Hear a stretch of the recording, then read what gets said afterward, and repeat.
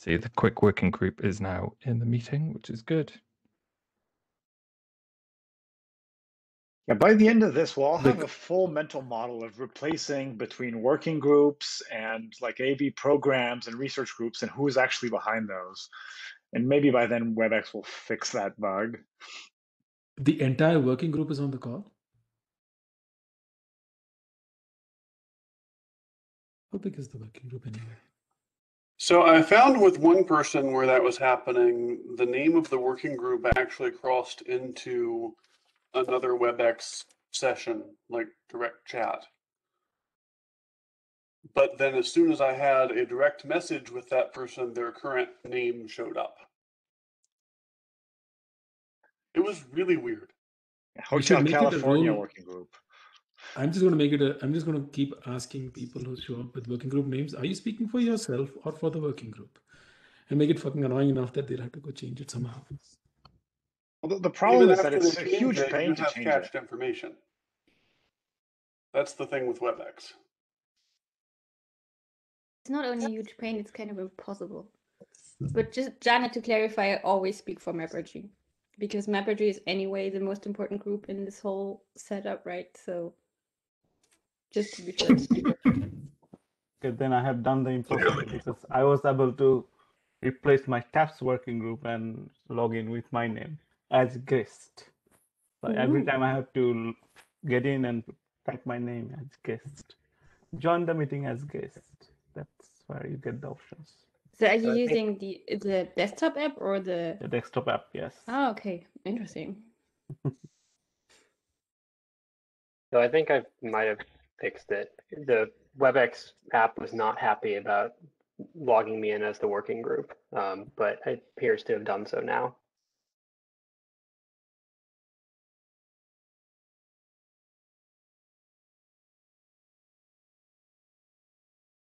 Okay, so we just need to find the record button, and then I think it is recording. It says recording in progress anyway.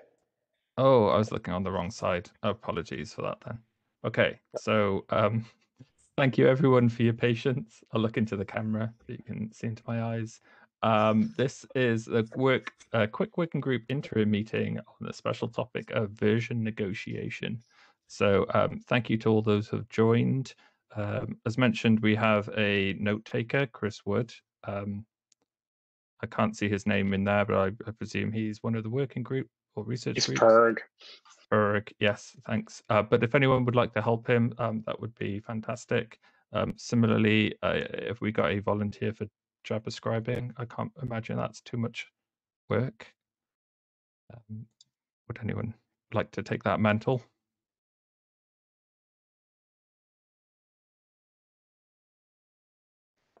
Okay, I can probably do it, and I'll get on once we've handled some of the chair administrivia. So let's cover the note well. Let's just touch on the agenda first. No, we'll do that after, actually. Just can I confirm that everyone can see this screen? Is it legible? Maybe I'll increase the text a bit. Yeah, I mean, so, that was really, really tiny. We'll keep going. I can fit more on the screen. So, you know, the note well is a reminder of IETF policies. They're in effect during various topics for this session and affects various topics such as patents or codes of conduct, and is meant to point you in the right direction. Exceptions may apply. The IETF's debating policy and definition of an IETF contribution and participation are set forth in BCP 79. If you're not familiar with the note well, please do familiarize yourself. But as a quick, overview and reminder that participating in the IETF, you agree to follow our processes and policies, and there's important things there relating to how you conduct yourself in the IETF and how your contributions are recorded and distributed. So it's important stuff and makes for healthy contribution into the IETF. Going back to the agenda, we're a bit short of time just due to the recording stuff, so we'll try and keep the administrivia and the wrap-up as brief as possible to give full time to the agenda. Unlike some of our other working group meetings, we don't have a fully, blow-by-blow agenda here. There's going to be a bit freeform. which is going to be a bit difficult to manage. So I would appreciate everyone's best efforts in trying to keep focus towards us finding an answer to how to keep driving progress in the version negotiation draft. That's effectively the purpose for this meeting. We discussed this at the QUIC interim, the QUIC meeting during the last IETF meeting, and kind of the broad high-level comment here is that we have something, but it seems maybe too complex for what the needs are, and that we're maybe not fully aligned on what the needs and the opportunities for vision negotiation are, with some of the opportunities or possibilities that are on the table. In the meantime, there's been some mailing list discussion and a discussion on GitHub, and so the broad outline we have for this session is that we'll let the editors of the version negotiation draft itself kind of make some brief opening remarks, and then open the floor to kind of anyone who's responded to the mailing list or made a comment somewhere that maybe has a strong opinion to give a brief kind of high level overview of some of their ideas or some of their themes, particularly if they're contrasting with what the document includes today, or maybe present a solution in that space. Based on those kind of high-level overviews, that the hope for the chairs is that we can have maybe an open floor, an open issue discussion that can pick up on those things in particular based on what you guys think about this stuff. So we put out a call for any actual concrete presentations that anyone wanted to do. Watson kindly responded and asked for some agenda time, but like I want to make clear, we have time to either go specifically over open issues if people think there's value from that, or to discuss this. That's kind of where we're at. So that said, would anyone like to bash the agenda as it's laid out here? And I'll zoom in slightly, make that easier to read.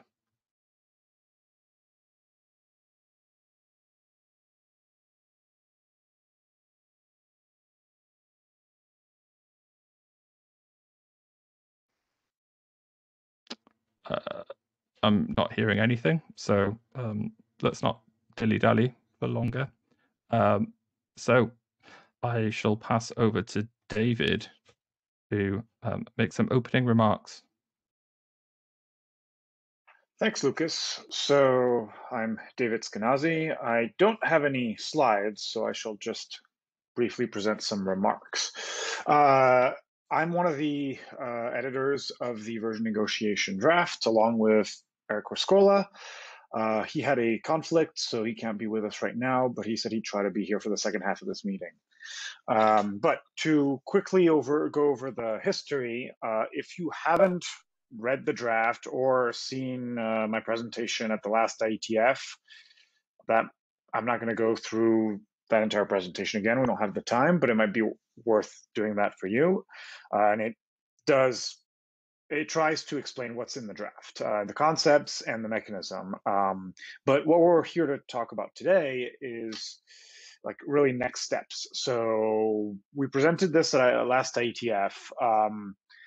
There weren't any complaints about whether the solution worked or not, but there was a sentiment that maybe the solution was too complicated. And I think we can all agree that there's enough complication to go around in QUIC. We don't need any bonus complication for fun. So if we can make things simpler, that's better.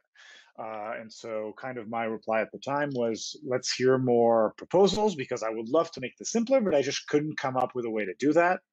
And so if there are ways to keep the same feature set and make the proposal simpler, no questions, let's just do that.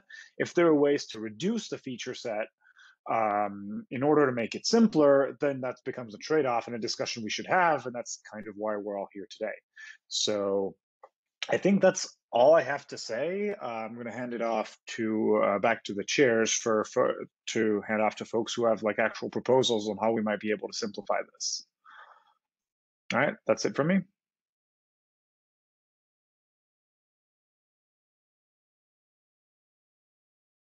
Thank you, David. Okay, I see Kazuho has just joined the queue. Kazuho, please go ahead. David, thank you for the opening remarks. Regarding how we proceed in the version negotiation draft, my preference goes to just defining the incompatible version negotiation flavor and do nothing on the compatible version negotiation side. And the reason is as follows. I've said this on the mailing list, but there are two ways of extending QUIC. One is by using version negotiation packet, and that's the only way to extend QUIC when something other than TLS is being used for the handshake, for example, noise. But unfortunately, QUIC v1 does not provide version negotiation in a secure way because it does not provide downgrade prevention. The other way is using transport parameters. It already provides downgrade prevention implicitly due to TLS handshake being tamper-proof. So if somebody wants to implement compatible version negotiation, there's nothing that has to be done at this moment in QUIC v1. And we don't know how a future compatible version would look like. Then, based on that, I think what we might want to do is what we have to do, the minimal thing that we have to do. And that would be to implement downgrade prevention in QUIC v1 for incompatible versions. As I said, it's a must for QUIC variants that don't use TLS, but all other things are something that we don't have to do at this moment. And I prefer punting that to the future when we actually design a new version of QUIC.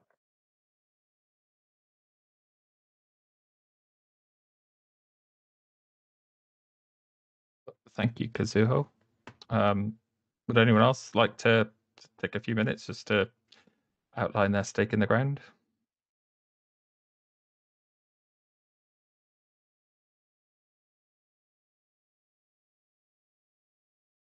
I might.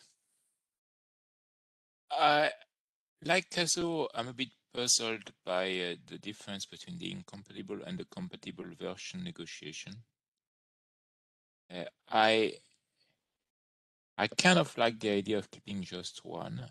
I was interested in keeping just a compatible version, but Kazuo makes a very strong point that if we have new versions, they will most probably be incompatible.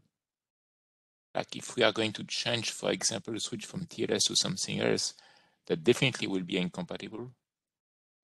So I see his point.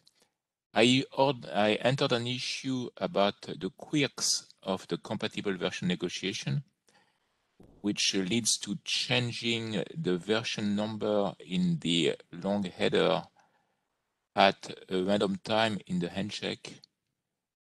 And I don't like that too much because on one hand, it's a cue given to third parties of what we are doing. And on the other hand, there's some kind of uncertainty that why am I receiving this new version packet when the negotiation is not concluded? And so I'm torn there, and I kind of like Kazuo's approach.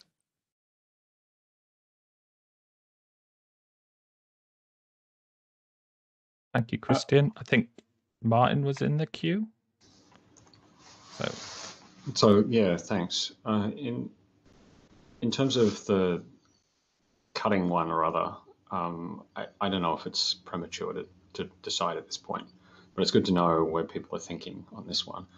My initial thought was that the incompatible stuff was what we had to have, and the compatible stuff was basically cream.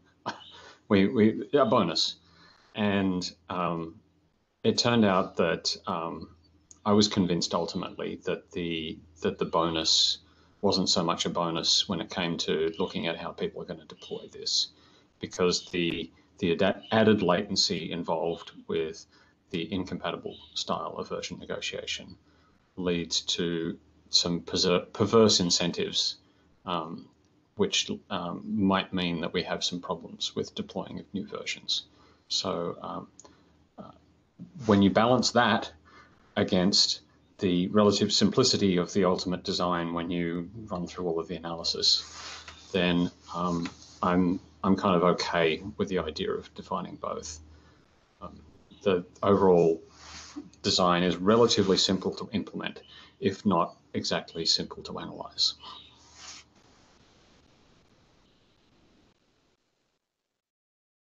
Thank you, Martin. David, please. Yes, so speaking less as editor and more as just a working group member who has thoughts and opinions, I want to second what Martin just said. If we want to remove some features, I have to ask the question, like Kazuo was suggesting, for example, why do we want to do that? And the answer, I suspect, is for simplicity. But like Martin was saying, like we probably need a bit more deployment and implementation experience here.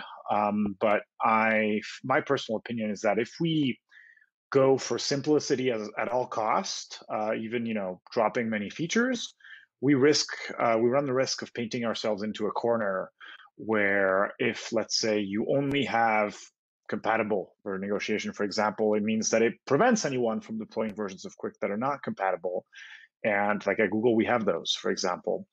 And if we only go with incompatible, it means that there will be cases where folks have to pay a round trip, and because the main selling point of QUIC is latency, not wanting to burn a round trip is going to cause people to go through all sorts of contortions and do something that is less optimal than what they could have done if they had compatible version negotiation. So my take would be that if we want to remove some of these features, and the only argument is simplicity, let's quantify the simplicity and see exactly what we were saving here, both in terms of standardization work, which I'll lump in the analysis as part of that, and on the other hand, as implementation work / deployment costs. I think both of those axes need to be analyzed. Thanks. Thank you. Kazuo, please. Thank you. So, well, I'm not sure if we have to choose one of the two. I mean, as I said previously, not having incompatible version upgrade, version negotiation is going to prevent some of us from developing a new flavor of QUIC or deploying a new flavor of QUIC.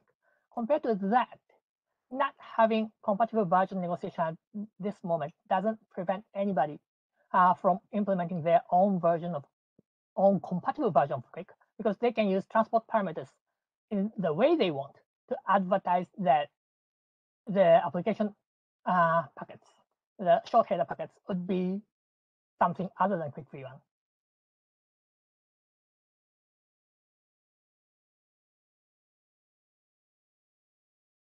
Thank you. Martin, please.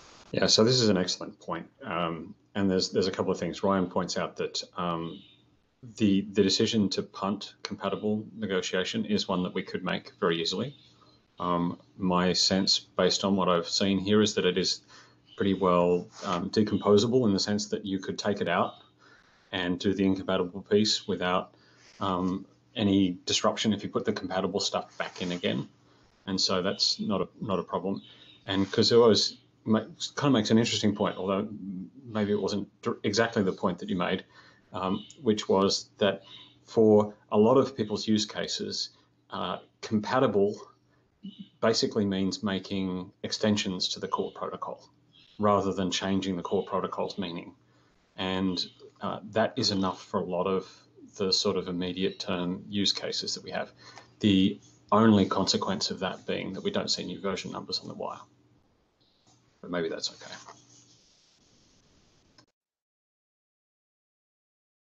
Jana? Lucas, I'm gonna jump in here. I was in the queue before Martin, but it's fine. Lucas likes to ignore me anyways. I want to support what Martin just said and support of what Kazuo said as well. I'll add one thing to what Martin said, which is that I think it's slightly stronger than that. I don't know that there's anything here. We can define I believe that we can define a transport parameter that basically changes what version appears on the wire as well, right? We just haven't done that. Is that not the same as what compatible version negotiation is? Like if I define a transport parameter that says every packet after this point, once you received it and acknowledged it, is going to be treated as something else. That could certainly be the semantics associated with a transport parameter. Is compatible version negotiation fundamentally different than that? Martin, you're saying that doesn't work. Yeah, just to quickly respond there, it doesn't work because of the way that the protocol works in zero RTT and a bunch of other things like that, because you don't have a clear demarcation point for saying the new behavior starts now in QUIC, and so you can't do some things with extensions to the protocol. You have to change the version of the protocol in order to get the new behavior. Just like you need to use ALPN to get a new application behavior.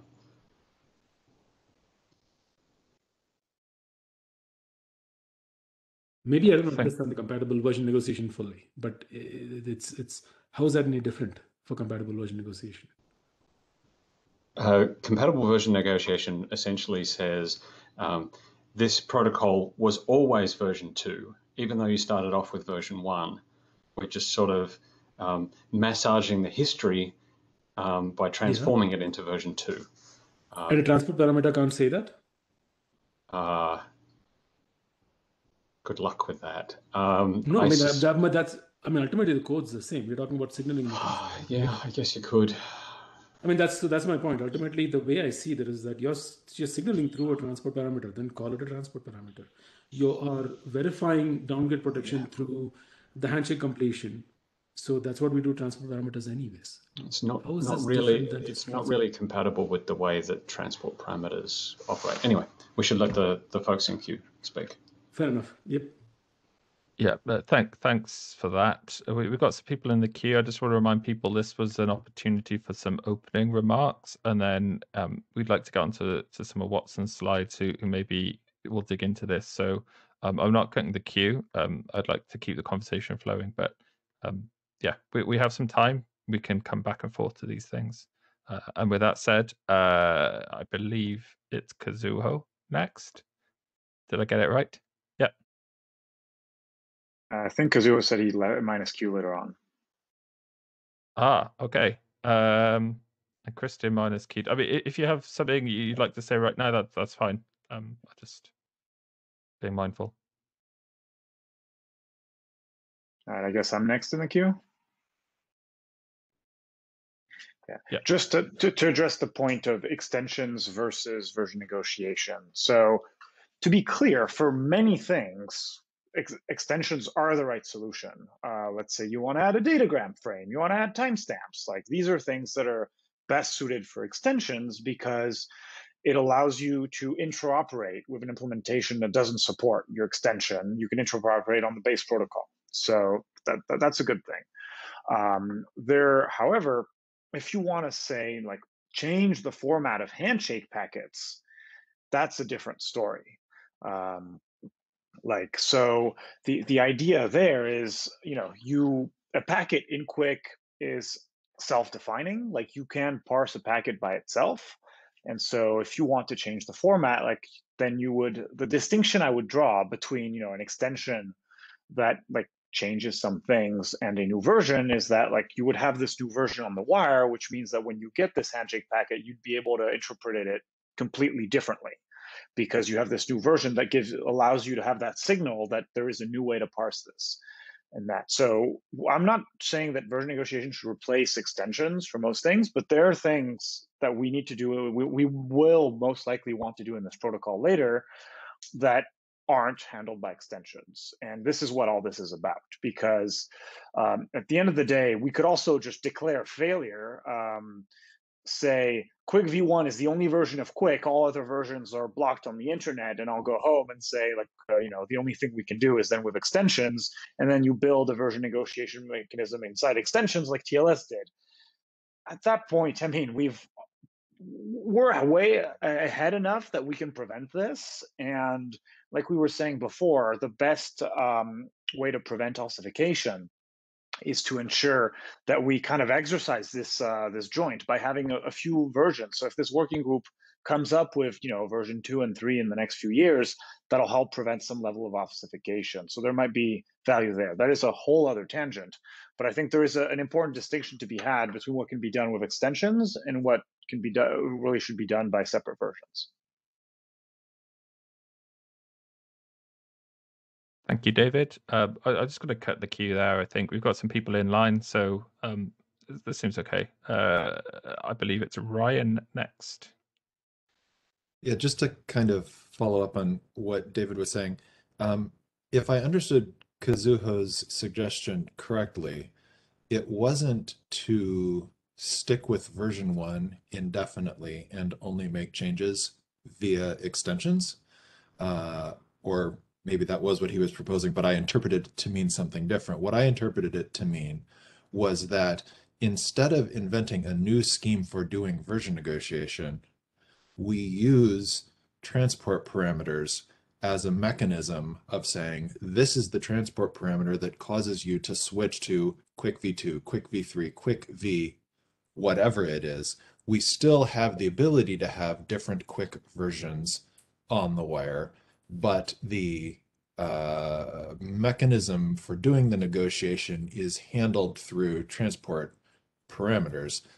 Presumably doing this during the handshake itself, that sounds a little bit challenging, but certainly once we get past the handshake, I think Kazuho's point that doing compatible version negotiation via signaling and transport parameters, that seems like a very plausible path forward to me.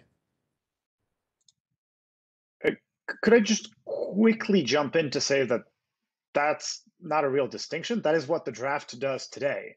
The way that compatible version negotiation is defined in the current version of the draft is built over a transport parameter. So at the end of the day, it becomes a matter of semantics where you can call it whatever you want, but we are using an extension to trigger a version change. We could just call it an extension and not say that there's another version, or we could call it a version. It goes into like semantics at that point.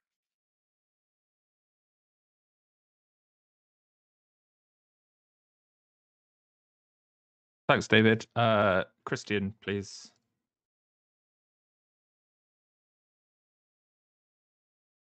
Yeah, I mean, the more I think about that, the more what I see on David's point is that if we want to change the formats in any significant way, and that will be, for example, for changing the format of packets to do forward error correction, or changing the way we do encryption, or anything like that, then we don't just need a negotiation, we need a synchronization point, so that we can say, before that synchronization point, we have this format. After that synchronization point, we have that format. And we don't have that many plausible synchronization points.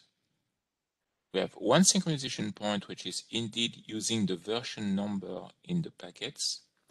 And we have another synchronization point, which is switching to using one RTT packets. But these are pretty much the only two that we have. And so I think we have to somehow recognize that and recognize how extensions handle that.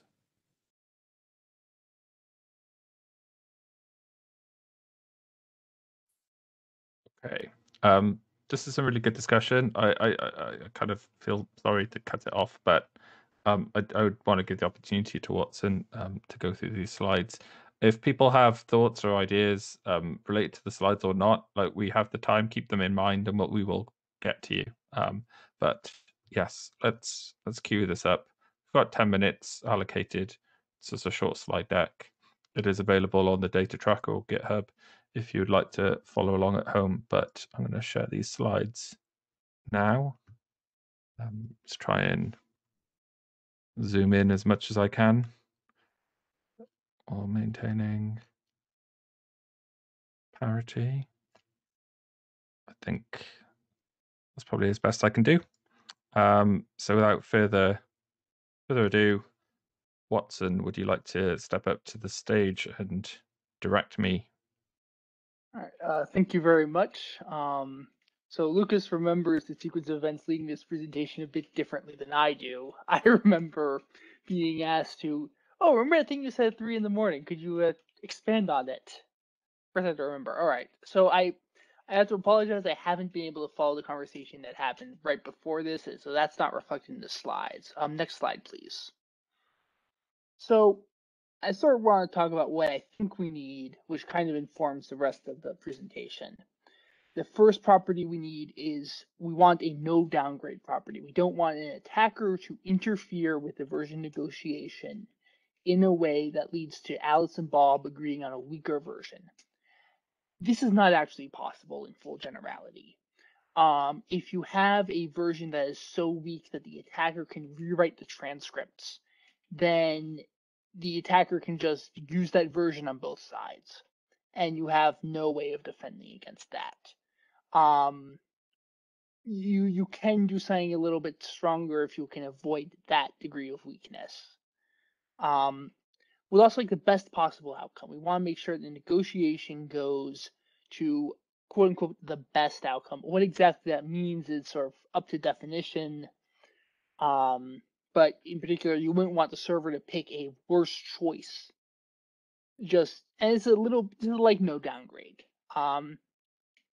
There's complexities. Not all versions are going to have compatible initial packets.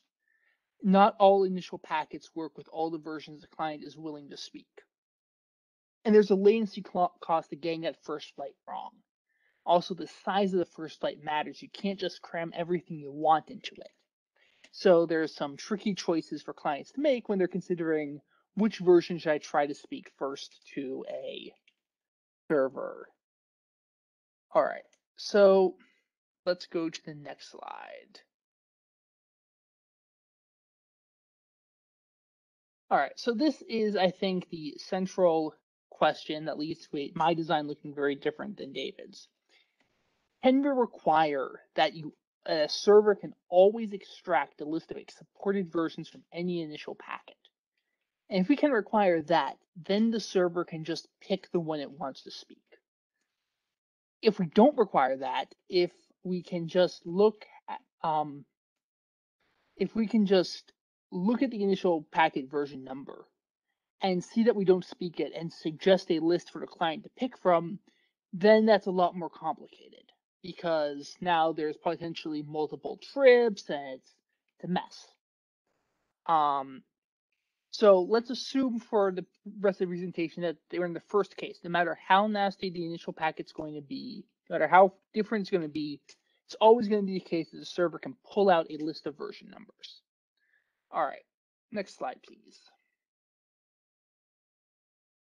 So how TLS has this property, there's a version number extension. There is now a version number extension, and before the client could only offer a range of versions indicated by its version number. We have the list of versions, the server picks and sends in the response what version it's going to use. And this is then part of the handshake transcript in a way that never collides. And that's enough, because then if the attacker was to modify the versions or the selection, things would break. And that's, well, let's scroll down. So next slide, please. All right, so here are some of the problems, and then they're all grouped under compatibility. So the first kind of compatibility problem isn't much of a problem. It's the client might speak 2 versions, and they have sent the first flight is only compatible with a more commonly supported version. The harder one is client thinks it can speak both these versions. It actually can't for some reason, and its first flight is only compatible with one of the versions it advertised and not the other. Then the hardest because it in some sense means the client could end up speaking something it never intended, is the client says, oh, I support X and Y, and I've just sent you a perfectly fine opening flight for X. And the server goes and looks at it and says, actually, you sent me a perfectly fine flight for Y. Let's go ahead and use it. The next slide, please. Tentative solution. So easy case, doesn't really matter. You either go ahead speaking X or you tell the client, actually, I want you to try again with version Y. And when you try again with version Y, everything, it's the same set of version numbers being advertised. There's no difference between how we're treating the compatible and incompatible ones. Just goes along. Or the server says, okay, you know what? I'm happy with version X. I don't want to take the latency hit. I'm just going to go ahead and we'll speak X. In the harder case, doesn't matter that the client thinks it sent a initial flight that's compatible with more than the server thinks. The server's just going to pick X. Or it's going to pick Y, and when it picks Y, it's going to...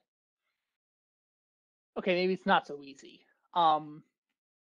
But, yeah, hardest case, version Y, so don't do it. Don't be in a situation where you can accidentally end up sending an initial flight that's more compatible. Which means that the version Y has to define the flights that are compatible within an easy, consistent way across the implementations. Because if you don't have that, you'll have the problem that the two sides will start talking, and they're going to disagree about the meaning of what they sent in the first round, and that's just not going to work. There'll be all kinds of problems. Next slide. All right. For those of you who play bridge, you'll recognize why I recognize these things. So one of the problems we always have in the version negotiation is there's latency introduced when this server doesn't like versions compatible with the first flight. Because no matter how you slice it, the server's got to say to the client, hey, come back with another first flight. And so there's a round trip induced. And there's a trade-off. And if the server would like to speak a different version, but they got something they're okay speaking with that's compatible, they'll probably pick the one they're okay speaking with rather than go through that round trip. So there's two sorts of solutions. The first one I called Psych. Advertise the desired versions in HTTP service or something else and remember them for server. This is, so basically you get tipped off what you're want to speak. Magically, outside the bounds of the protocol, you've been given extra information, be it whether it be a DNS or alt service header. The other one is, after we've negotiated this quick handshake, there's no reason that we can't start negotiating the next one. So we can say, okay, well, we have this connection, but actually I would have liked it better if you had come in with version Y in the beginning. Could you please set up a version Y connection, and all your other requests can go over that. This is a bit messy. If there's state between them, there shouldn't be much state between them. That gets affected, but then you can start moving over newer requests onto this new channel you have set up. So this addresses the question of, okay, well, everybody in the world speaking version 1, client and server would like to speak version 2, but they don't want to spend the latency penalty of having to go back to 1 if they start off with 2, or it's too big to start off with something compatible with both. Next slide, please.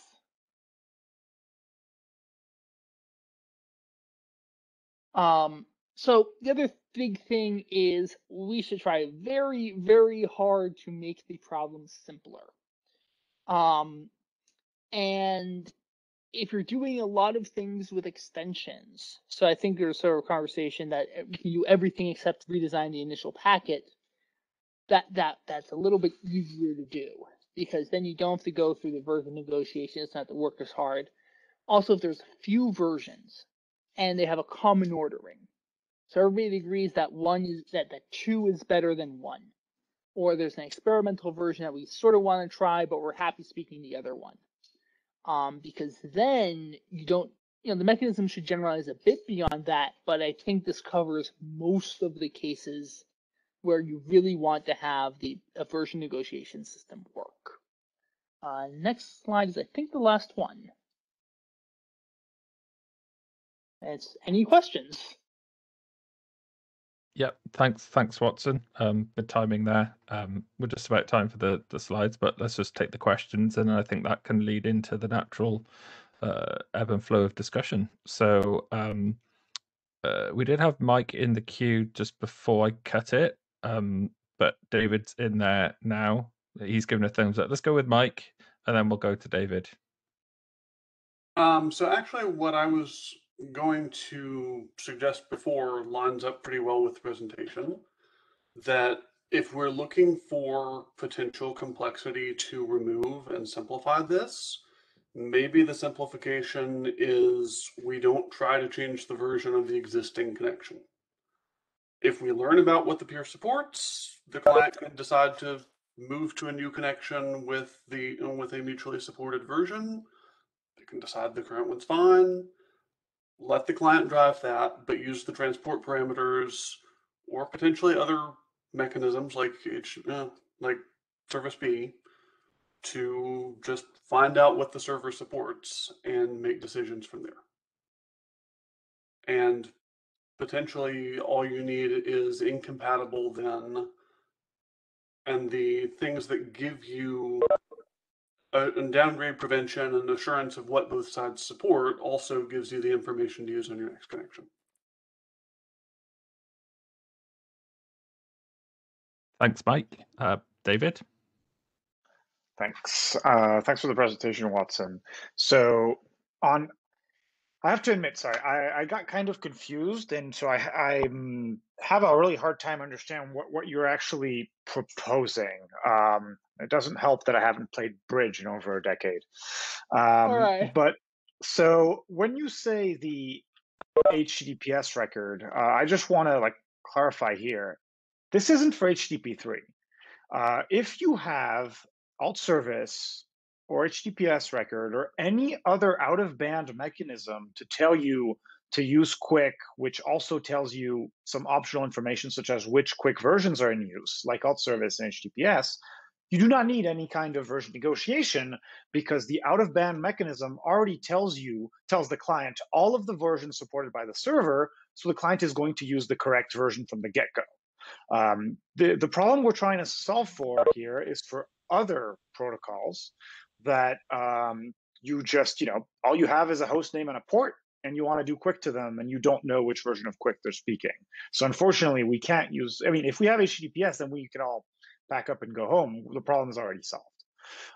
But then kind of going into more detail, and I'm sorry if I'm the only one misunderstanding here, but your proposal doesn't sound any different from what's in the draft to me, and I think that's just because I'm not understanding what your proposal is. If you had a packet diagram or something, what do you put in the transfer parameters, that would help me immensely. Yeah, so I think the big difference between the draft and my proposal, which admittedly is not fully fleshed out here, is the client is always listing all its versions and they are not treated differently. So in the draft, as I understand it, the client's only listing the versions it could speak from that first flight. And because it does that, when the server then has to advertise its own versions in response. And so the negotiation looks different for compatible versus incompatible. I'm suggesting, okay, make them the same. And what determines whether or not you're going back for another flight is whether or not you got enough state in that initial flight to continue the desired handshake. And because of that, the whole part where you re-encode what the server sent to say, this is where we are in this little dance of version negotiation, doesn't have to happen. It's just the client sending exactly the same versioning information. The price of that is that the server has to know how to get that version information out of the initial packet for any version.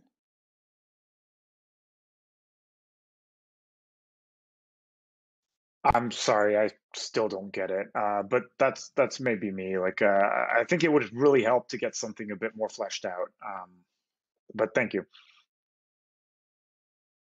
Thanks, David. I think it's Eka next in the queue, so please go ahead. Yeah. Hi, Watson. So it seems to me that there are, you know, it's probably going back to requirements here, which is like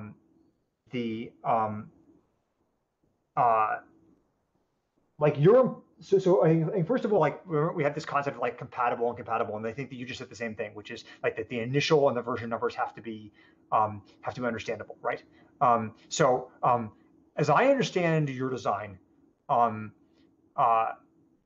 if the client is wrong about what versions the server supports, and the versions are like radically different, like I don't know, one is like, you know, one's complement of the other or something, you know, then your thing just chokes, right? Meaning they can't communicate. Okay, so the case that would happen is if the client is advertising. So I don't think that's the case. The client would advertise versions 1, version 2, and its first flight would only be compatible with version 1, say, and the server would recognize that if it wants to speak version 2, it needs to ask for a version 2 initial flight. Okay, so I think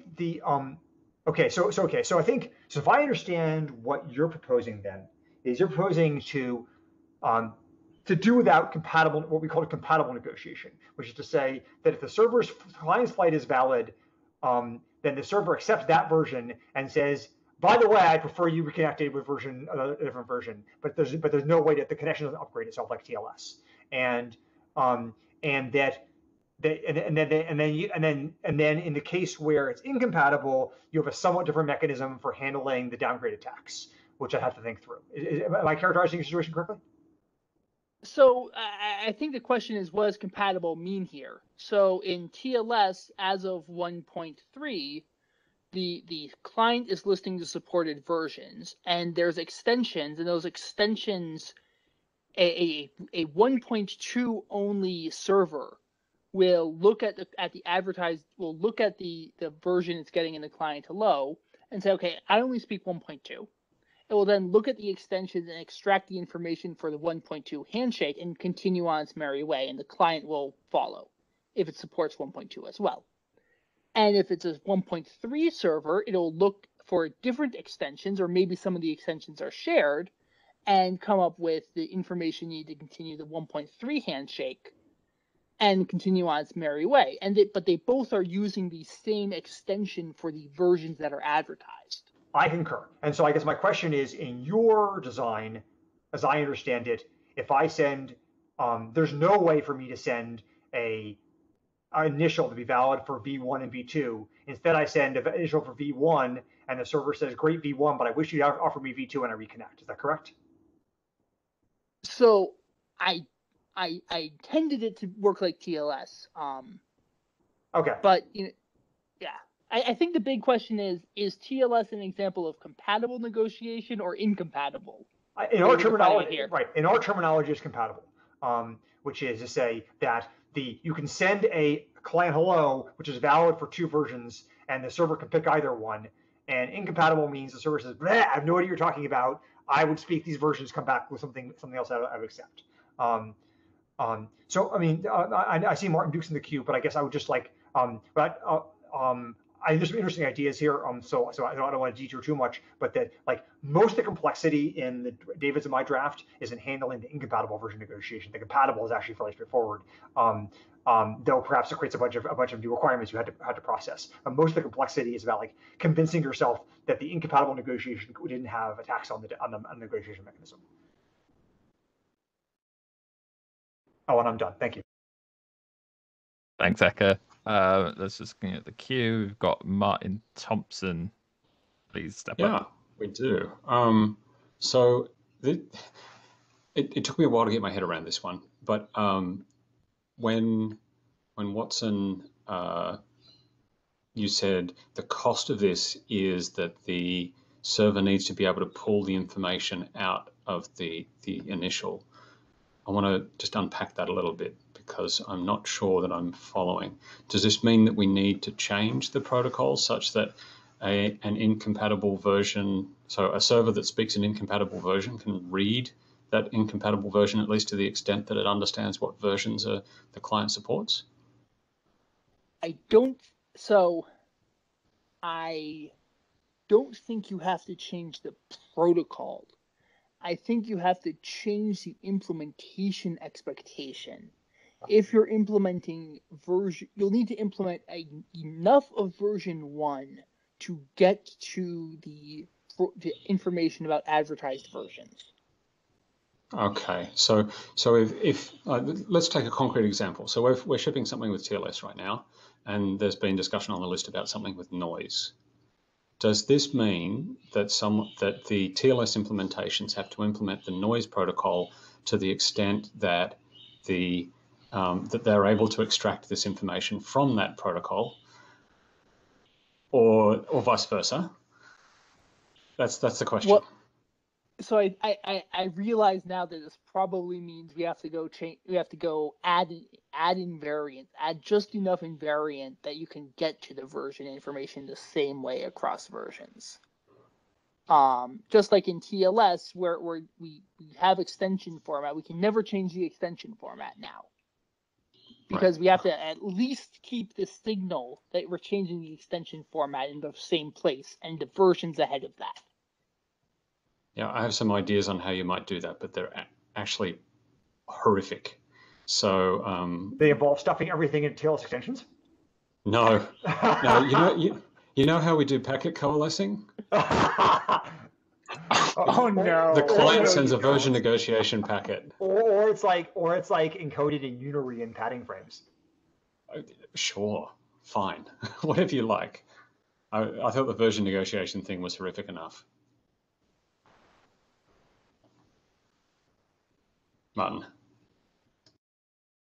Yeah, thanks, Watson, for the presentation. So, I mean, I think, yeah, I mean, to reiterate what MT said, I think we're a little down the road where we've kind of assumed that VN packets would be at least part of the foundation of version negotiation. Now crystallize that in the standard. And I am not prepared to make the assumption that that like initials will remain decipherable for all time beyond the invariants, which are just the single long header bit and the version field and the CIDs. Because now we may eventually need to, if we do see ossification around the version field, we may need to have some sort of transport parameter based negotiation mechanism. And so, like, I think compatible VN is important for that reason. But ultimately, I'm not really prepared to abandon the version field as a technique to do this. Secondly, like, I think there are ways to do compatible VN that don't have this problem, but from what I understand in your presentation, I'm a little concerned that a plain old V1 server is just going to send VN packets when it gets weird version numbers and won't know about the transport parameter, and I'm not really sure how that will play out. So you could make this work with only the version number, but the price is you're only ever going to be advertising a contiguous range of versions. And right, so this is how TLS used to work. Yeah, so like, I mean, TLS has a lot more invariance to it, at least implicitly. They don't have an invariance draft as far as I know, but you know, there's a lot of stuff that's going to be baked into any conceivable version of TLS, as I understand it. So I mean, I've been resisting the urge, but I'm just gonna like drop it. I'm just gonna mention it anyway because like I have that version Aliceine draft, which has not been adopted by anyone, but I did present it a couple IETFs ago, and the basic idea there is to make initials secure, like actually confidential. And so like to have a mutually compatible, mutually readable by everyone initial is completely, hostile to that intent. So these are the kinds of things I would like to eventually bring into the protocol. And so I think it's really important not to force the initial to be forever readable and processable beyond like the clear text parts of the header. Thanks. I think Christian's next. Christian, please. Yes. Let's say that I have a lot of agreement with Martin the Duke there. We have to assume that one case of new version will be a version in which the initial packet is somehow encrypted, so third parties cannot read it. I mean, there are all kinds of reasons to develop something like that. So let's call that V3. Now, if a client wants to use an encrypted initial packets so as to not disclose things like SNI or ALPN or transport parameters or anything like that, then it is not going to start with trying the least common denominator. I mean, it cannot do that because that will be defeat, that will be accepting defeat from the get-go.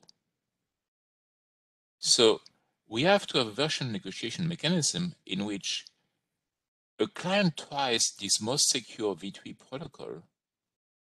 The server cannot do that because the server has not been upgraded yet. And they end up on V2 somehow. Pretty much that's the incompatible negotiation. So I think that that's a strong point. I mean, the focus on having an incompatible encrypted initial exchange drives you to supporting incompatible version negotiation. And we should pretty much recognize that.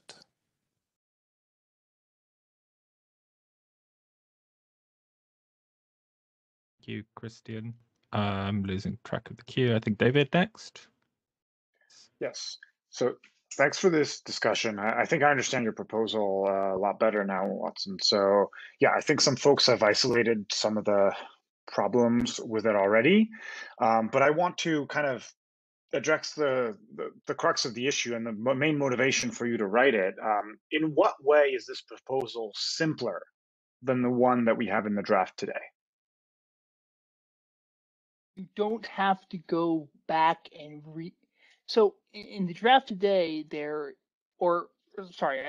haven't looked at closely at the draft today as I remember the presentation. I have looked at a draft, but I'm not that familiar with it yet. There's a bunch where there's re-encoding of how many times have we tried to do version negotiation before? Was the server advertised those previous times, etc. And with my proposal, the client's always saying the same thing, what it supports. And so one benefit is you only ever go back once. It's only ever and So it's I the same think you're data as before. misunderstanding what's in the draft then. There's never a notion of going back multiple times. The only thing that is like slightly simpler in yours is the way we authenticate the version negotiation packet, except because that is in the invariance, your proposal is like not possible because we can't violate the invariance. And so what we have in the draft is like when you get a version negotiation packet and you want to do incompatible, you say, by the way, I received this version negotiation packet. And unless I'm mistaken, because you can't modify the VN packet itself because of the invariance, the only possible way you can make sure that that packet wasn't tampered with is by putting something of it into a packet you send later, the simplest one being you copy all the list of versions and you put that. So I think we're reaching a point where like there's no way around the complexity no matter what we do. I think that's like what I'm getting out of your proposal. Is that right? I'll have to think about it, but yeah, if we really can't add the little bit of structure, if we either aren't happy with only ever advertising a contiguous range of versions from V1 to what's in the version number, because that would work. That would work with the and you're just sending that, just encoding that in V2. Then yeah, you can't actually send all the versions you support in the first flight all the time, and so we have to have that more complicated thing where we're saying, oh, I received this VN, et cetera, et cetera. Yeah, and I think, based on the way QUIC was designed, where versions are 32-bit and not contiguous, I think, this is just the world we live in. Cool, thank you. Thank you. I believe it's Eka next. Yeah, hi folks. So I think it sounds like we sort of like deviated a little bit from the what's the presentation, so I'm just going to continue with that vein unless Lucas tells me to stop. Thanks, Lucas. So I think like it would be, I thought we sort of had consensus on like what we're trying to accomplish, but I'm hearing a lot of discussion now about like what we are trying to accomplish, and to the extent to which that is true, and there's dissent about that, perhaps we should resolve those questions about what we're trying to accomplish. In particular, I've heard people suggest we don't need compatible. I've heard people suggest we don't need incompatible. I'm starting to wonder if we need either. So I think that would be useful to get clarity on. I also, just as a note, while the invariants are invariants, they're not invariant because they're not in ROC. And so if we discover the invariants were wrong, we actually still could change them. But I think, again, I'd encourage the church to like help us to get to the consensus of like what we actually needed. I am not really, frankly, I'm not persuaded by the argument from these sort of protected initial messages that we need version negotiation. The purpose of version negotiation is to recover from a misunderstood initial message, that seems to be to have the obvious. These messages are largely intended to be conceal the content of the initial message, and falling back to the unprotected initial has the impact of revealing what's in the initial message. It seems to me that having a way to say, actually, I wish you had sent me that unprotected thing, kind of defeats much of the point. Rather there should be a recovering mechanism that's protected, like in ECH, or to hard fail. So I'm not persuaded that produces an argument for version negotiation.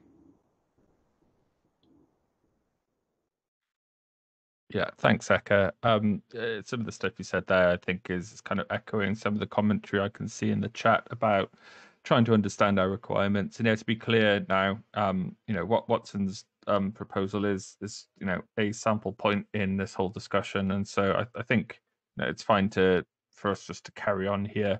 I think it is hard. For someone not deeply involved in the VN stuff to date, such as myself. Like understanding these trade-offs is difficult. Like I don't have a strong opinion in whether it's incompatible supported or not, or both, or none. I think I don't know. I don't know how we get to that. Obviously there's some people here who are interested, otherwise they wouldn't have shown up. But take a vote. That's not what we do. How do people want to progress? Like we need to do something here. Yeah.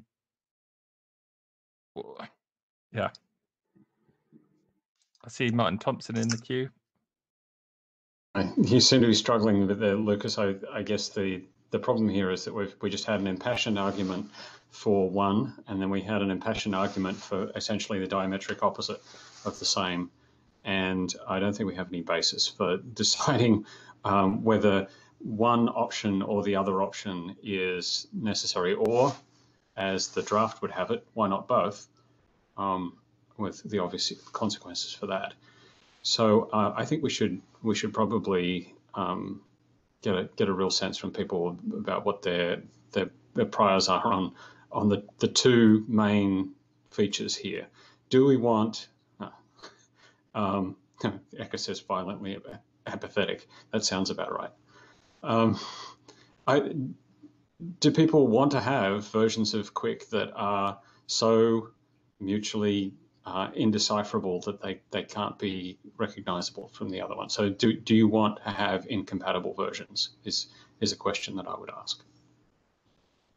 And maybe we can start with the simple question.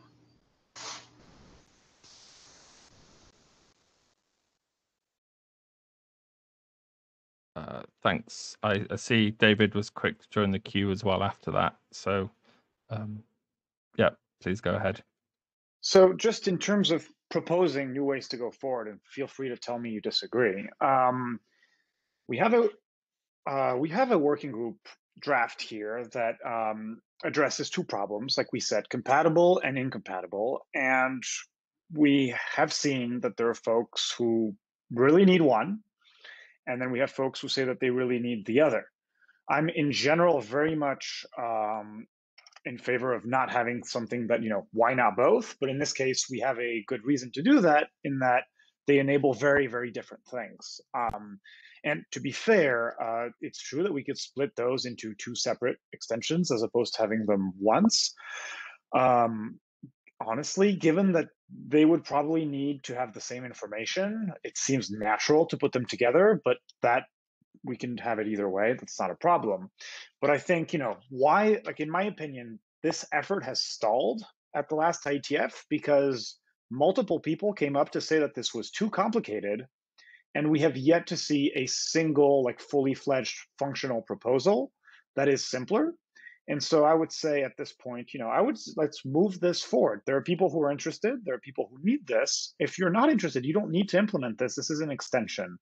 So I would just propose we move forward with this, unless someone has another, like, an actual fully fledged proposal where we actually see the WAR format and see how it handles multiple of these cases. But until then, I'm like no longer really interested in like humoring this is too complicated but we still need everything it does and we don't know how to make it simpler. That's not getting us anywhere, unfortunately. Thanks. Yeah, thanks, David. I do, just as a chair's perspective here, I do agree with some of those points that we seems in a slightly cyclical argument of, what do we want? When do we want it? Now, what is it? No, that's too much. So it's not great. Anyway, that's just my opinion. It's a bit late here and I'm a bit tired. Let's go to Kazuo, please.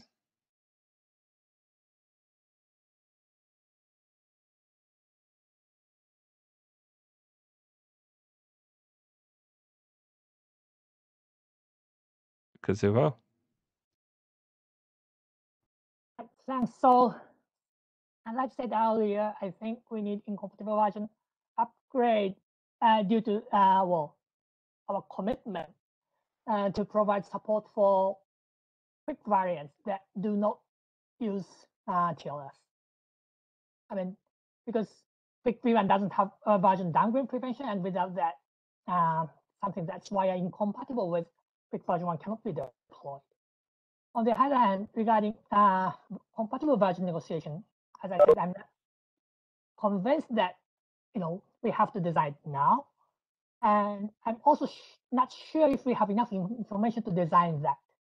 Because let's say that we design v2, it could be the case that we want to send v2 specific parameters alongside the version indication. Then that means that it would be preferable to define a transport parameter specific to v2 that advertises support for v2 as well as carrying those parameters. So there are design areas, design space like that. And I'm not sure if we have to confine ourselves to defining a transport parameter now that only carries the versions and not the version specific parameters.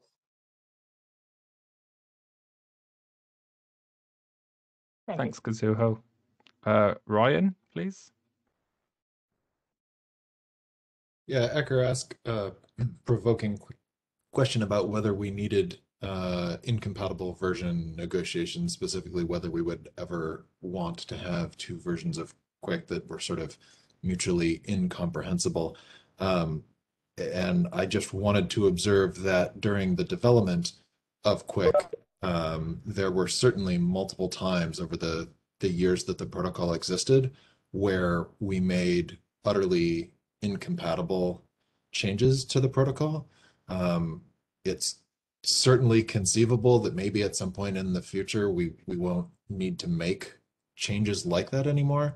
But certainly we sort of already have an existence proof, I think, for that functionality. So I would be loath to rule that out. Thank you. Jana, please. Thanks, Lucas. So So I want to respond to that same question that Ryan just responded to. And I want to say that I'm violently in favor of doing incompatible version negotiation. To me, that is the whole point. Compatible is a convenience. That's the way I see it. It's basically, we could use transport parameters, but wouldn't it be nice if? That's really how I see it. And it's convenient to be able to do it, given that we already have the mechanism of transport parameters to use that to do compatible version negotiation. But really, the semantics of this, the way I've read it so far, are basically definable through any transport parameter. We don't have to call it version negotiation, but we can. So that's what to me makes it seem like it's a convenience, not a requirement. The whole point of version negotiation to me is when you can't actually get to that point of talking to each other. And we say, okay, we have to agree first on how we talk to each other. And that's incompatible version negotiation. Because they're incompatible, you need version negotiation. If you're already talking, you can figure out a million ways of talking about what you want to talk about next.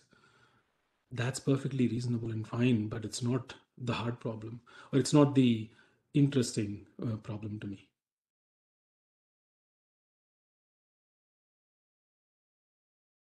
Thank you. Eka, please. Yeah. So like, I'm not gonna lie down the road over this, but like this all seems like frankly pretty like unmotivated. So the like we have lots of examples, protocols which are incompatible with each other. SSH and TLS are compatible with each other, but we don't have like a mechanism where you connect an SSH server and it says everybody should spoke TLS, because no one has that problem, because you know exactly what the server speaks. And so the question at hand is not, do we need to have two incompatible versions of QUIC that can't touch each other? The question is, do we have a situation in which the client is so ignorant of the server's capabilities that it has to send a message like that might be unacceptable to the server, and the server might reject it and say try another way. And that's a much more unusual case, and it's not a case we generally ever design for. And so I heard what Ryan was saying, and I understand what he's saying about having different versions of QUIC. But even in the case Ryan's talking about, that you could get like a very large. As I recall this conversation, the clients only spoke actually one version of QUIC anyway. And so what actually happened was the clients would just say, the servers would say no, and the client would come back with TLS, as opposed to coming back with like QUIC version blah. But certainly it's a reasonable, viable story in any case. So yeah, I'm not really persuaded that we need the clients to be that flexible in this matter. But that said, again, I'm not really going to lie down on the road over this. But I do think we need to distinguish between these cases where the client ignorance and these cases of we're trying to like shield the client version number from or information to client hello from attackers, because it's not clear to me that they're the same solution.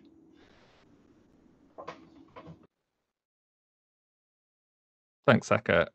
Just as a chair interject there, are some of those cases that you describe, are they like actually documented somewhere? Like, are we agreeing on the kind of classification of problems that people are trying to solve? This isn't just directed at you, Eka, but kind of to people in general. I'd be happy to write it down. I don't think we do. Personally, I think that would help. So I would appreciate that. And if no one else does, then I'll give you a lot of appreciation. Anyway, on to the next person, which is Christian in the queue.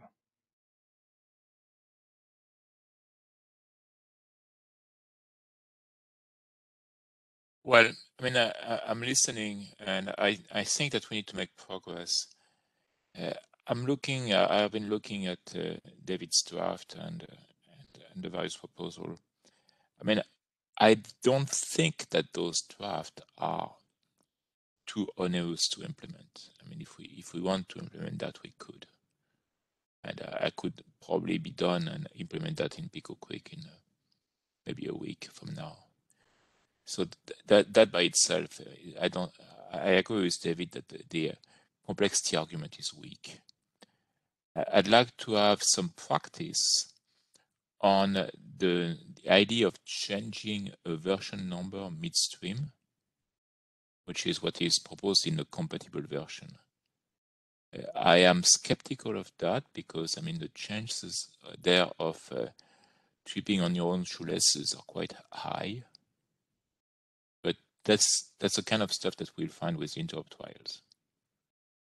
And I do believe that that basically not having incompatible negotiation will be a commitment to only do TLS forever.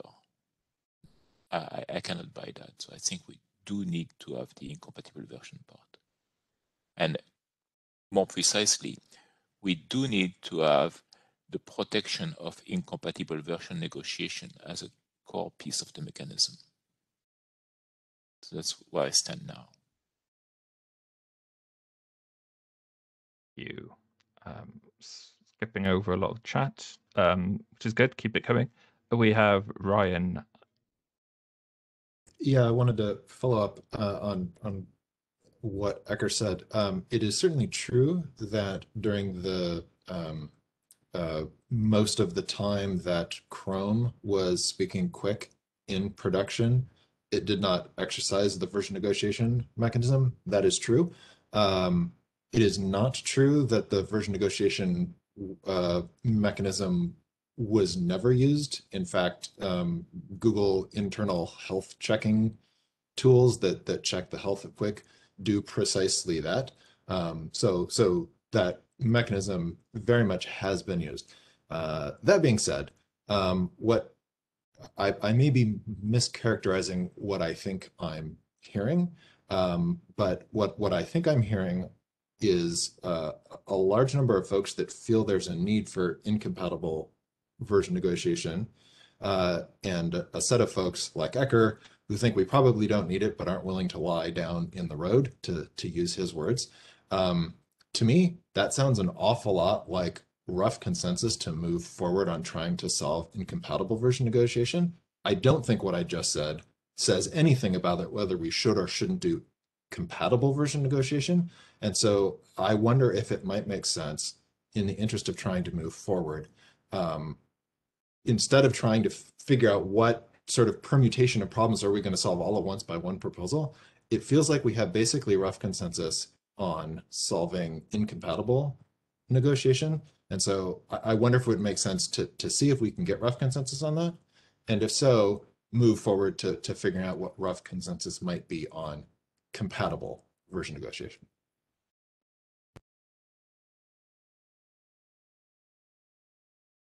Thanks, Ryan. David, next, please. No, I'm just laughing because people are queuing up to die on hills and lie on tracks. Where's Dimitri when you need him? So just I wanted to add one point, like specifically about incompatible version negotiation.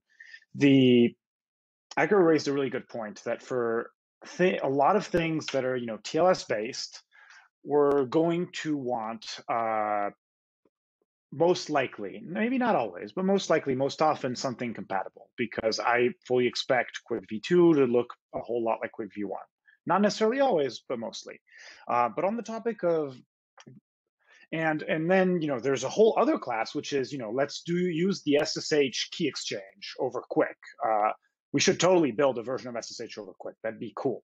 But I don't foresee a use case where a client is going to say, I'm debating between TLS and WebPKI and SSH. Like, that's not a thing. Those are two completely different things.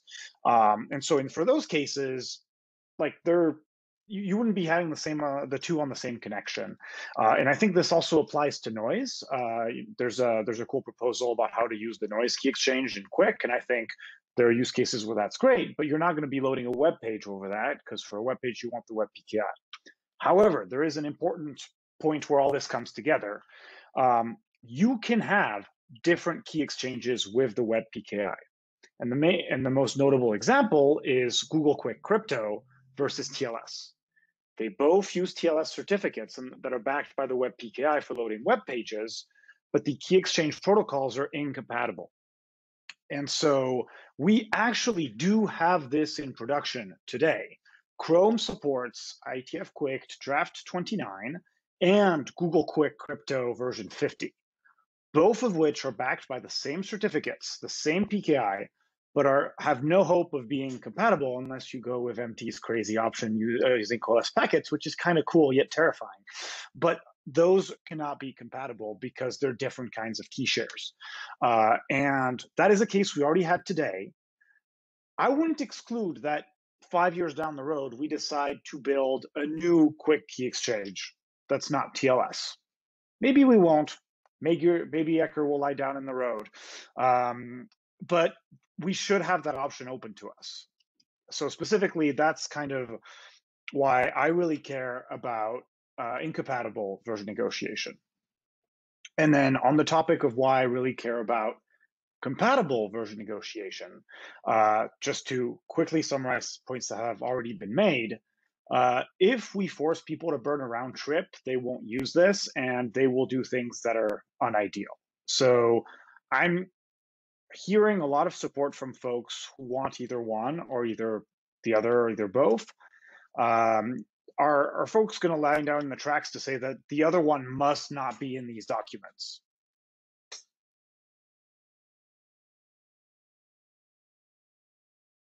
Thanks, David. I think that's a very good question, and I ask people to think about it and respond if they want to. But for the time being, we have Eka in the queue, so please step on up. Yeah, I mean, I think I don't agree with everything David just said, but I do think that it's important to have compatible for the same reasons David indicated, which is that it's going to be lousy if we can't make any change whatsoever that involves a version number without taking a round trip hit. And so, and given that like 99% of the complexity about the negotiation design is in the determining incompatible works fine, and you can see that by looking at Martin's document, where like the first has one paragraph about how the compatible negotiation design works, and a bunch of stuff about how incompatible works. I think removing that would be a pretty big mistake, and I do feel quite strong about that. I'm more than happy to have both, as evidenced by the fact that David and I wrote a document which has both. Thank you. Jana, please. Thanks, Lucas. I don't have a strong, so I have an opinion, but I'm not going to lie down. I'll be clear. I'm not going to lie down on the tracks or the roads for any of this fucking stuff. This is like way too little to lie down on the road for. But in terms of the compatible version negotiation stuff, I think it's again, I would like somebody to clarify to me when I should use compatible version negotiation and when I should simply use transport parameter extension mechanisms. It's something that will be, maybe it's clearer in David and Ecker's heads, and if it is, then I would appreciate that guidance in the draft. And I don't, and this is again coming back to the point that I don't see a difference between the two in terms of mechanism. And maybe I'm missing something subtle here. I don't think I am, because I think we're not creating any new mechanisms. We are using existing mechanisms to call something version negotiation there. That's how I read it. In terms of, I do want to raise another point, and this Christian's raised this twice already, and I think it's important. The synchronization points where we can switch versions in the compatible case are known. If they're new, I don't see them. If they are known, then they sort of limit where you can change the versions anyways. And again, the question there becomes, what can we accomplish with transport parameters there versus something like this, something like compatible version negotiation. So on the incompatible one, I'll quickly add that there are lots of spaces in which we don't understand, ways in which we might need to change versions. It's unfair to say we don't need it because we will do noise. That's too limiting. The whole TCP doesn't have version negotiation, and we suffered with that, right, for a very long time. And that's not something we want to relive. Being able to do switch versions and being able to test them was something that we've said for a long time we want to do. We don't want QUIC, we want to ossify, we want something else also out there. And if everything is happening under the cover, inside crypto cover, then it's not something that we are really testing things happening on the wire. So incompatible versions are the ones that I actually want to test. Those are the ones that I actually want to deploy to make sure that we don't ossify on this version of QUIC V1. And if that means that we change the header format of the QUIC packet, maybe that's what it is, just for fun. But that's a possibility too. That's all I've got. Yeah, we've got David who queued up to respond to some of your questions, Jana. So no, thanks, John. And it's totally possible that I did a poor job explaining the need for these things in the document. And actually, I won't say it's possible. I'd say it's guaranteed, because that's why we're all here. Because this document is clearly not clear enough to convince everyone that it's amazing, and also probably it's not amazing. But all things aside, I see two reasons why there is value in compatible version negotiation over extensions. Because you're absolutely right that for many things, you could write a QUIC extension that completely rewrites the short header format, not the part invariance. I mean, what's inside the encryption. You could negotiate something and then completely rewrite the protocol after that. That is a fact. But there are kind of two things. One thing, if you have compatible version negotiation, you can start modifying, let's say, handshake packets. For example, the client sends an initial, the server does compatible version negotiation to version 2, and then the client sends its handshake packets as version 2, and those can have a completely different format to the one from version 1. So that is one thing you can do with compatible version negotiation that you can't quite as you could do it with extensions, but then it becomes grosser. So that's not a very compelling argument. But I see this more as an architectural long-term thing, which might be a more compelling argument.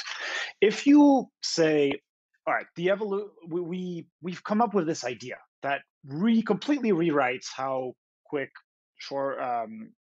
forward secure packets, short headers are, and it's great, and it's the world we want to live in going into the future. If we do it with extensions, we will be in this world like TLS, where forever we are in QUIC version 1 with extension called QUIC version 2 with extension called QUIC version 4, and you pile on things for all eternity. Whereas if you conceptually think of it as a new version, you would say, okay, this is version 2. For a transitional period, clients will say, I will speak 1 because there are more servers that speak 1 here today that speak 2, and the compatible upgrade allows them to seamlessly upgrade. And then as time passes, servers update their code, you reach a point where more servers speak QUIC v2 than QUIC v1, that you can now start defaulting QUIC v2, and then a little bit longer after that, you can completely deprecate or remove the code for QUIC v1. So this allows us to have an ecosystem that evolves, as opposed to something that is stuck piling on one thing after another for all of eternity. And that's why I think I really want us to go in that direction, because sure, you can make it work. That's what we did with TLS. But being able to have the evolvability of this protocol would be really nice. Thanks, David. Echo was in the queue. Yeah, I mean, I think the reasons David just gave are like largely the reasons I would make as well. That basically, if you don't have like yes, you can always screw around with extensions and transfer parameters and get what you want, but like when that's the only thing you can do, you get like a giant, like as John says, a bucket of transport parameters, and that just turns out to be very difficult to manage in as the protocol evolves. And so that's one of the reasons why TLS 1.3 has a different version numbers, because it just got too hard to manage all the different extensions conceptually. So I mean yeah, you can always keep doing it. Is it and that's exactly what we'll do if if we don't allow this to happen. But that's the reason why I think we should do it. Because I think we'll be sad. I think we sad if we don't.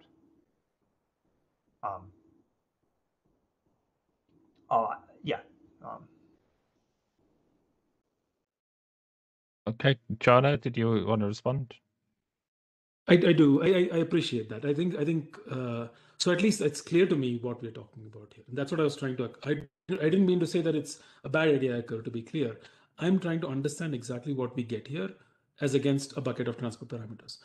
I'll respond to one point that David just made. I think I think that being able to do internal, like he said, without changing the first packets to be version 1, trying to opportunistically switch up to version 2 when we can, is a nice thing. And I would argue that in that world, you can certainly do that with a bucket of transport parameters. And then when you're ready, you try to do the proper version negotiation by saying my first packet is going to be V2. I'm sorry, right? So, so long as we are starting off with, so long as we are bootstrapping with V1, we are living in a world where we are ossified with V1. That's kind of how I see it in this particular matrix that we're building here. If we have to start with V1 and then switch to V2 internally, well, we've already ossified V1, right? So at that point, it doesn't. We can do a large number of things internally within V1 because we protected that with crypto, and so we are safe there.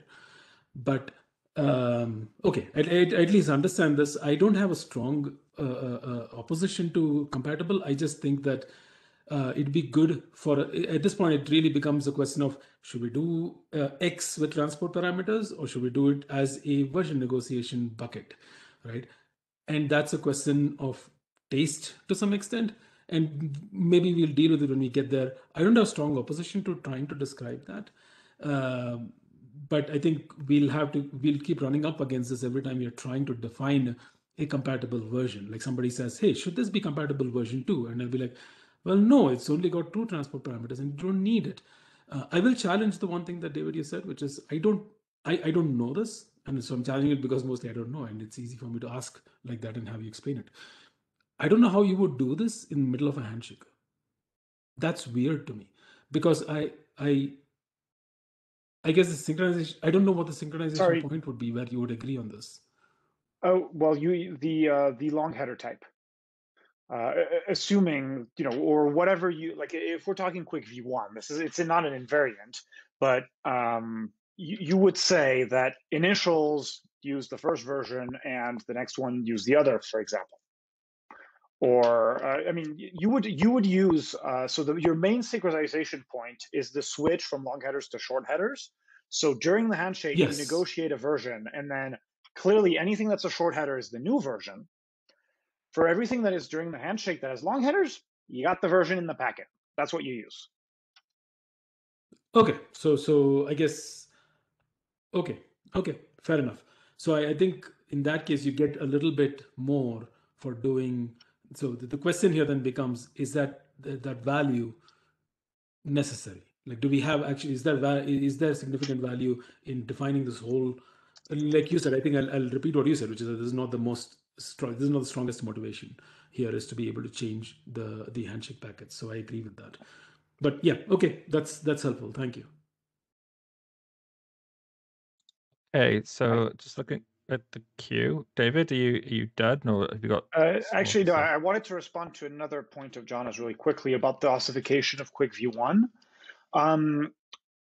I don't think we're there yet, and I think we can still avoid it. So let me give you an example with the big bad internet being ossified. Yeah, like take TLS. Recently, browsers dropped support for TLS 1.0 and 1.1. We managed to move the ecosystem forward in the presence of ossification. And I want us to do something similar with QUIC, where we evolve QUIC from V1 to V2 to V3. And ideally we keep this joint well oiled and following Langley's law, and make sure that we have a new one. And then once the new one gets deployed enough, we aggressively drop support from the old ones. We'll have to see, there are many, because there are consequences, but if we were able to drop support for TLS 1.0 and 1.1, we will be able to drop support for QUIC v1 in favor of QUIC v2 someday. The big debate the big question to answer in the extension versus compatible version negotiation is, once we've reached that day and dropped support for QUIC v1, will we have QUIC v2 that can stand in its own right, or will we have a QUIC v2 that looks like QUIC v1 with add-ons? And I think that it would be nice to spend a little bit of work now to formalize these things so that we can have a cleaner protocol, for our grandchildren, or because I'm planning to retire eventually. Thanks. Yeah, as Eka notes, we have 20 minutes left. I'd like to hear from Ryan, who's been in the queue for a while, and then my co-chair Matt wanted to say a few words, which I think is going to give a kind of a roundup of the the chair's perspective here. I see some people popping up after that, and I think we'll have time for them. Just as a comment from myself, I'd love to run a poll just so I could get a view of how the people on this call feel about compatible and incompatible, because sometimes people are breaking up and I'm maybe not getting the right view. I'm not allowed to run a poll from the web app, so that's annoying. But it's not a vote anyway. So I would like to find a way to gain a sense of the feeling. Whether that's taken to the mailing list, I don't know. It's annoying we're not on Meet Echo and we can take a virtual hum. But Lucas, yeah, that's may I suggest, we have 26 people in this. We all fit on a screen. We can simply raise our hands. Or do something here that there's a reaction thing here that you can use at the bottom of the WebEx thing, where you can say thumbs up to something. I'm just spitballing here. I mean, oh yeah, it works, doesn't it? I'm seeing all kinds of stuff here. Let me have a think while Matt says okay, his piece. yeah. So my thing was that, so my reading of the discussion so far is that several people are passionate about there being incompatible version negotiation and that being required. A few people have made the argument that maybe it is not required, but doesn't seem to be, no one's like, it must not be there, right? Compatible version negotiation seems like we think that it probably has a reason to exist, but it's not clear. There's not clear when you would use it exactly. I will also note, though, that we have a draft that has both of these things in it, and I have not heard anyone say that they have particular issues with the draft as it currently is. So it sounds to me like we have people that think both of these kinds of version negotiation should probably exist, and we don't really have anyone that really thinks that one should definitely not exist. And we have people willing to design or continue to design the system which supports both. So the question I'd like to pose is anyone really opposed to going forward and with the current drafts that David and Ecker have? Or, they can change, obviously, but like, is there anything fundamentally that we think is not there and that we really don't want to have both of these things in a version negotiation extension?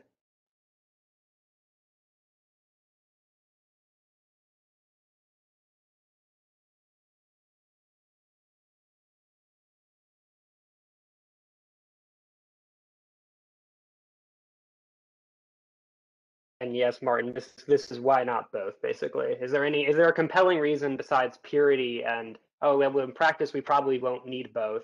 Is there any reason, is there any disadvantage someone can come up with for having both, other than it's mildly more annoying to implement? And maybe I don't know when to use compatible version negotiation versus just piling on extensions.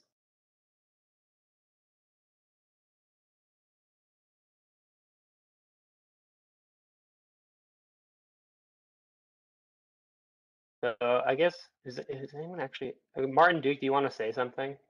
Because you're in the queue, I guess. Yeah, I mean, it's not an answer to your question. I just wanted to make a comment in support of compatible negotiation and why we should do it now.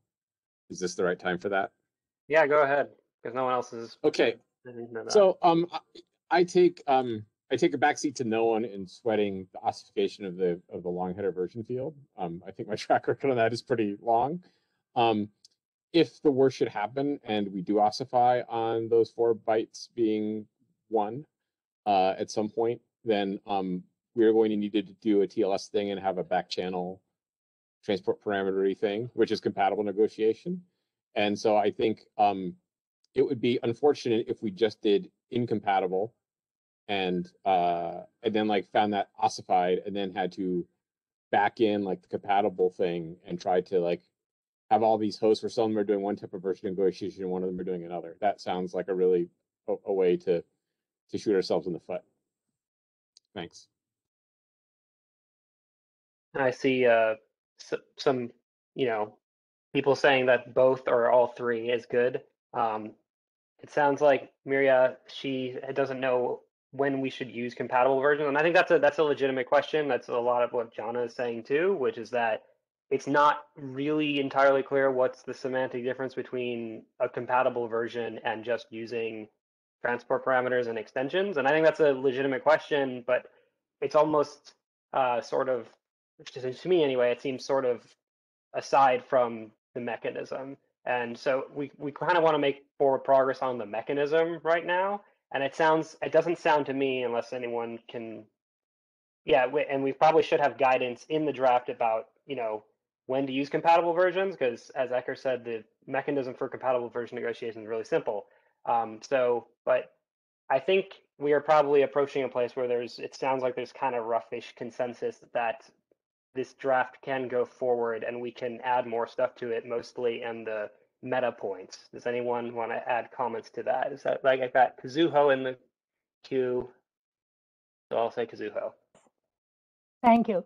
So I think I might have said this earlier, but I'm not really sure if the current design of compatible version upgrade really meets the requirement easily enough to reduce one round trip. And that's because it only carries the version number. I mean, typically, a transport has properties being associated to the version, so we need to transport those alongside the version. But it doesn't really provide that opportunity. I mean, so there are things like that. When we try to design compatible version upgrade in sense that, in a way that it reduces a round trip. Let's say that TLS, we try to use a compatible version that uses something other than TLS. Then, we have to transmit the first flight of the alternate handshake transcript in the parameters. But, the current mechanism doesn't define that kind of way. I mean, so my point is that I'm not entirely sure if we'd be very happy with the current design when we design V2 for compatible version upgrade. That's one of the reasons I think we should better plan the design of compatible version upgrade to when it becomes necessary.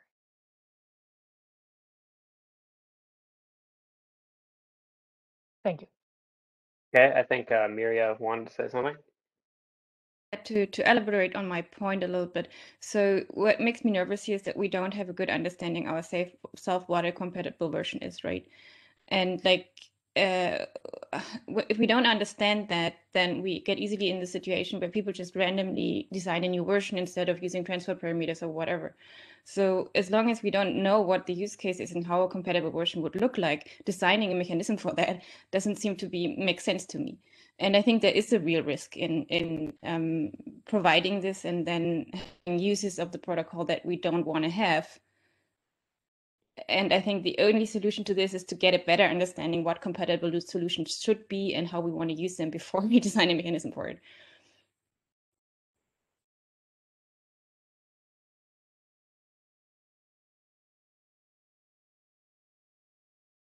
I'm back. Sounds like I would say David's got probably a response to that, I would guess. Indeed. I just want to push back on the idea that if someone doesn't fully understand this, we should therefore not do it. I think that this isn't as misunderstood. I think the concept is fairly simple. Compatible means that you can take a first flight and convert it. I don't consider that to be outside the realm of imagination. I do agree that we should provide more guidance text to the document in order to make sure that designers of new versions don't accidentally shoot themselves in the foot.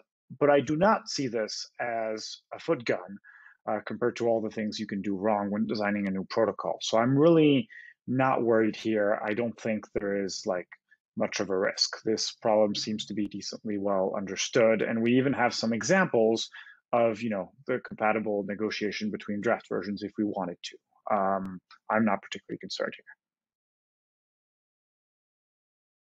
So, okay, so it sounds to me like what Lucas is in the queue, but it sounds to me like both Ecker and David recognize the compatible versions being vague as a problem and are willing to add text to that effect.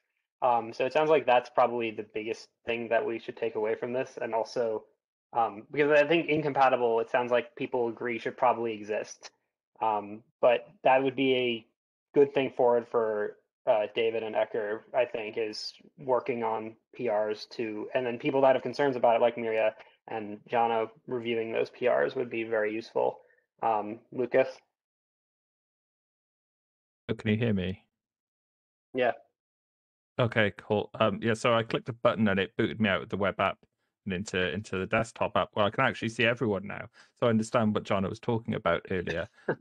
Unfortunately, I did miss some of the discussion in that process because Matt was coming out of a PlayStation 5 controller. Very odd. We're pretty short of time. I don't want to chew up too much stuff. I think Matt's probably covered a lot of good stuff there. He's got a good handle on this.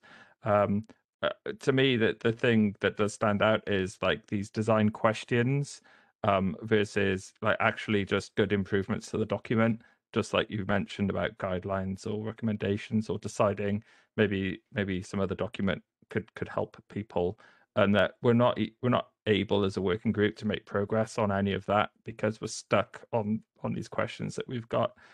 We've all expressed a lot of views so far. I did like the suggestion of taking a show of hands for the different options, purely as like an illustrative view of this that we can then capture somewhere and continue that discussion elsewhere, put it into the minutes, etc. So I would like to trial that while we've got 8 minutes to do so. The instruction here would be to use the raise hand button when you support one of the options I'll present. And yes, John is suggesting doing a trial question. So I'll do the classic, do you like chocolate ice cream? And I see a bunch of hands. There's some thumbs up. The thumbs up aren't so great because they disappear. So any emoji reactions are harder. What I would do, like as the suggestion says, is to take screenshots. Then I can go away and count those things and just get a rough view. So yes, and you can clear your. It's also the participants window, which may be an easier way to do this. Oh, thank you, man. Cool. Yeah, and actually it sorts them, so that's a lot easier. Okay, that's great. Yeah. David suggested maybe a preference in the chat. I honestly don't know, and we're short of time. Let's go with the show of hands to start with. So yes, the first question it will be: do people believe that compatible version negotiation is a requirement? Please show your hands.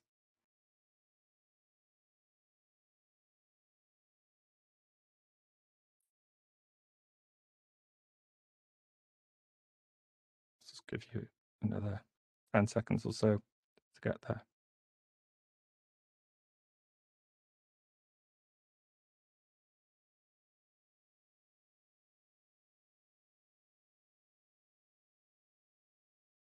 Hey, bear with me.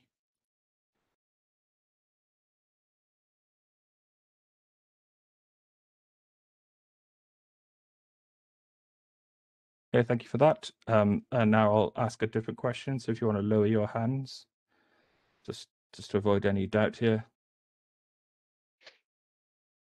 The question is, do you believe incompatible version negotiation is a requirement?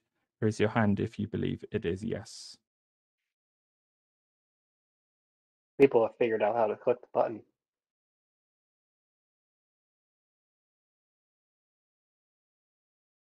Or are asleep. Okay, just give it a few seconds to find the things. I'm gonna take a screenshot in 5 seconds.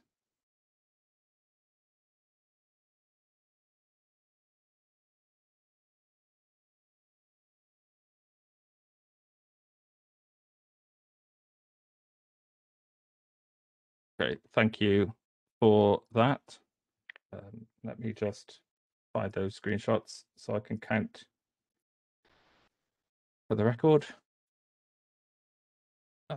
By my counting, the number of hands for compatible yes was 9. Please make that 10. I thought we were having the opposite order. Sorry, Echo. Okay, 10. And the number of hands for incompatible yes was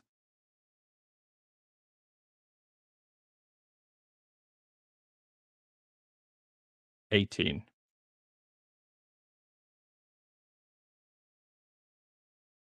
Do you want to ask the opposite questions just for completeness? I think it's going to be 0. Yeah, let's do it. We've got a few minutes. Okay, this is so fun. We'll do it in the same order. Please raise your hand if you for compatible no.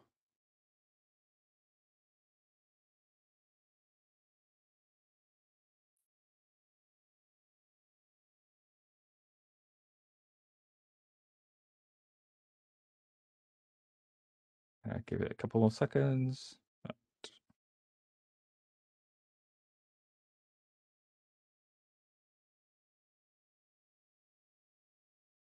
Okay, let's call it there. I see one hand. And then the opposite questions. Should we ask, so Chris Wood had his hand. Should we ask him if this was intentional and something we should report, or whether he forgot to take his hand down? I was taking notes, Chris. Sorry. It was a mistake. Okay, 0 hands up for compatible no. Thank you for that clarifying question, David. And then the final question. Matt, not everybody's figured out how to do the button pushing thing yet. So I say this is not a final vote. Anyway, yes, please raise your hand if you believe that incompatible version negotiation is not a requirement.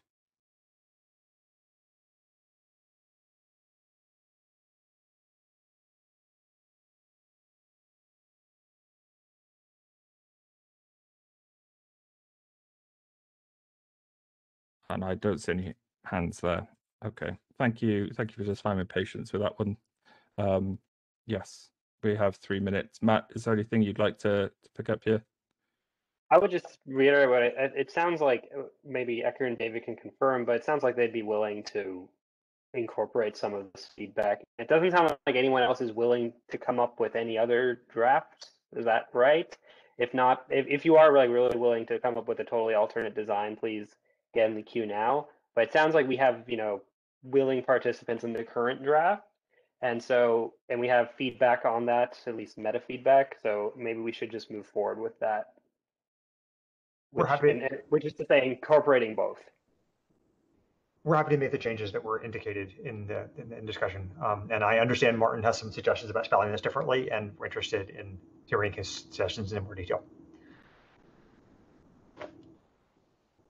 Right, and Martin says to confirm on the list that's also a very good idea. And to reiterate what Ecker said, yes, we're absolutely happy to take this feedback. Please make sure to take send your feedback to the list or to GitHub Issues if you haven't already, so we don't miss it. Yeah, and just with that final minute, I'd like to thank everyone for attending today and putting some effort in and having some good conversation. It wasn't an easy subject for this one, and I feel that we've made some progress. We can confirm that on the list, and I do look forward to contributions and progress being made on the drafts. And maybe when we get around to the next IETF meeting, we can get back into the issue tracker and some actual more tangible discussion can happen. So thank you.